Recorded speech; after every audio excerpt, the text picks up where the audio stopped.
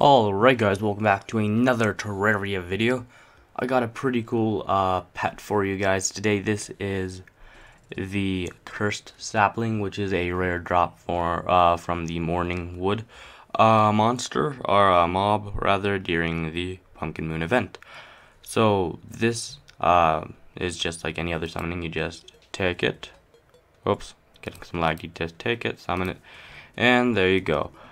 I personally think this guy looks really cool since he flies really cool and yeah, I know, I just really like this guy. Anyway, that's the video. Thanks for watching. I hope you have enjoyed, and as always, have a good day.